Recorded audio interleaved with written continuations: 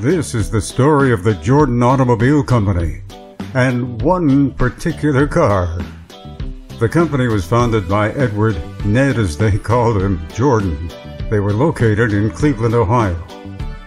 This was their crest and logo. Many may never have heard of the Jordan, even though they were around from 1916 to 1931. Here is the history of the Jordan Car Company.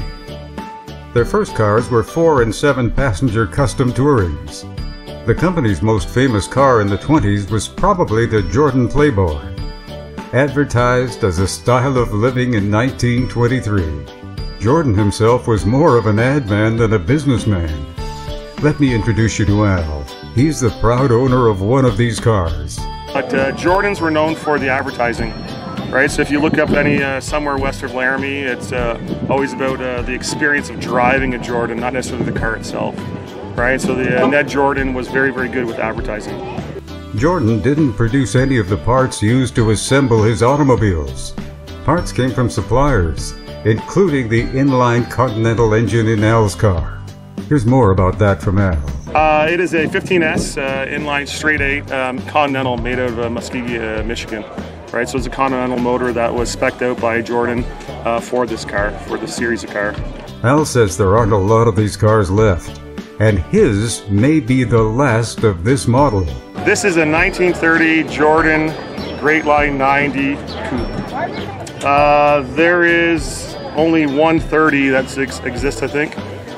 There is 229s, a 30, a 31, and a 32 that still exist. Out of Jordans, there's about 130 left in the world. And so I think there's 6 of them in Canada. This is a 1930 model, a Model G coupe, right? So this is the one, I think only one coupe that exists. There is some other roadsters and some sedans, but as a coupe, this is the only 30. And how does this rare car run? It's great, runs like a top.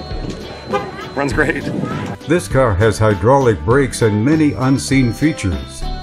It also has a rumble seat. There's even a place to put golf clubs and a pocket on the side. This is an original car. There's one more note to add.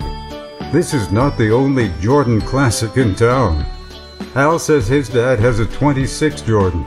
And Dad still has his 26. That's the story of Al's superb 1930 Great Line 90 Model G Jordan Coupe that he's owned for 6 or 7 years. Thanks for showing it off, Al, and thanks to you for viewing. And as always, we'll see you at the car shows and cruise nights.